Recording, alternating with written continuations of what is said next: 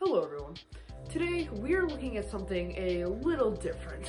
I almost feel like I say that in almost every video, but today we are looking at the Fitbit Versa 2. Released in September of 2019, is it still worth it in 2021?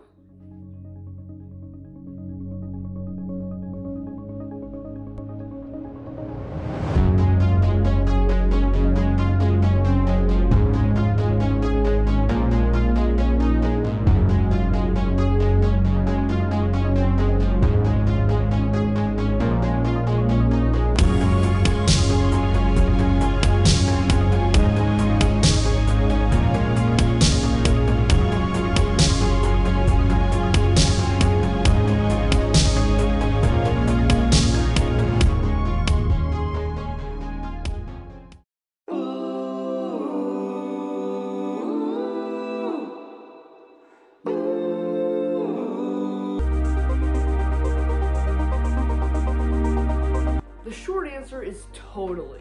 You might not think it, but smartwatches have a way longer lifespan than any smartphone does. Well, to me at least.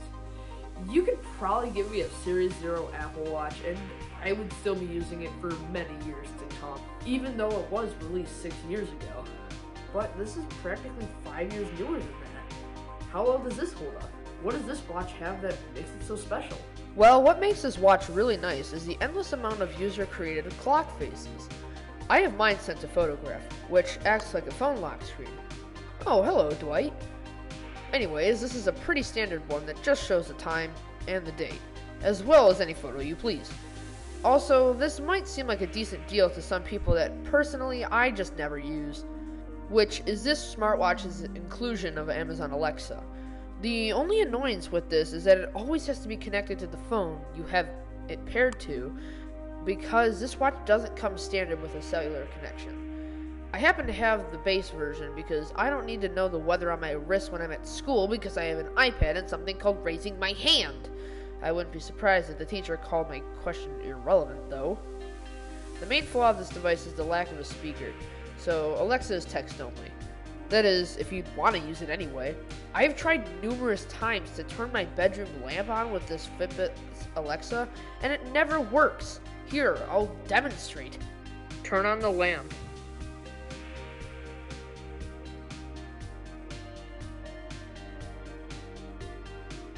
Absolute garbage. Turn on the lamp.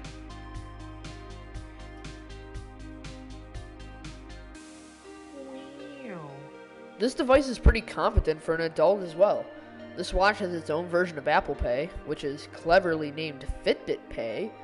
This is unfortunately a feature I cannot describe or show my opinion on how well it works, because I'm not an adult and I don't have a credit card. So go watch other people's opinions about it. One thing that was added into the most recent Fitbit update is an app to find your phone. As long as your phone is nearby and your watch is connected, you can tap the Find Phone button and your phone will temporarily turn its volume up to 100% and play a high-pitched tone. And if you need more attempts, you can just tap the phone icon, which will do the same thing. More fun things are included too! What? You thought this would be a watch with a Starbucks app and that's it? Of course, there's an accelerometer included to track your steps and a heart rate monitor. No electrocardiography though. Another one of my favorite features is the fact that this thing could track your sleep before the Apple Watch could. Plus, it's very reliable. This device's battery is around 5 to 7 days, maybe 4 to 6 if it's a bit degraded like mine. But I've owned mine since a couple months after launch, which hopefully explains my battery. But the Apple Watch with its 18-hour battery would seriously never get its sleep function used. The Fitbit line of trackers and smartwatches that can track your heartbeat are all compatible with this feature as well. This also lets the watch know when you move around in your sleep, how long you were in light sleep for, how long you were dreaming, or in REM stages for, and how long you were in deep sleep for. After syncing my watch after a week of collective sleep scores, I find it fun to see what happened while I was unconscious and how long I slept for in each stage. Some other notable features are a relaxation app to help you, relax before whatever you need to do. I've tried it and it works decently enough. There's also Spotify, Deezer, and Pandora apps to control your music if you so please. You can even put music on this device too, even though this device's storage has the same amount of storage as my iPod Nano, but I digress. And that's about it.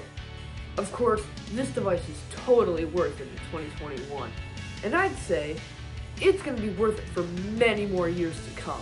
All in all, I give this a 7 out of 8 on the scale. Hello everyone, I hope you all liked the video.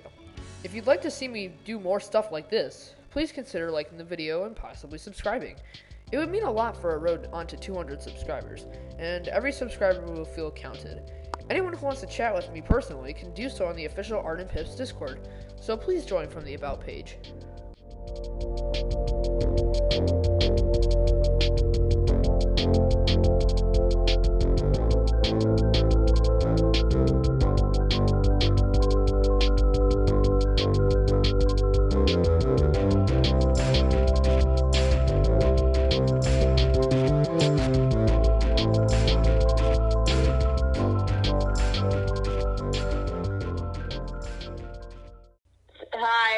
Hi, I'm awkward. Like the video, I guess. I don't know. I'm confused. Hello? Yay!